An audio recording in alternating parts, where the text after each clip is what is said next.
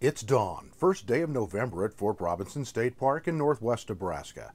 Park staff and volunteers from local ranches jump in the saddle or seat of horses, pickups, and ATVs. The annual roundup of park buffalo is set to begin.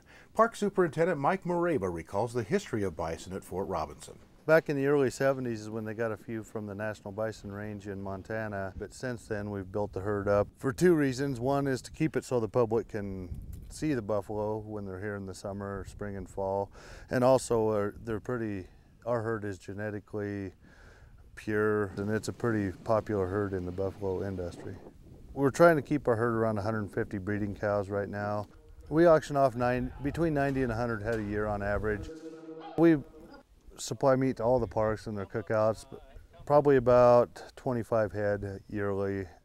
Buffalo aren't like working cattle. We have to be ahead of them at certain points, so we use vehicles, pickups, as well as ATVs along with horses.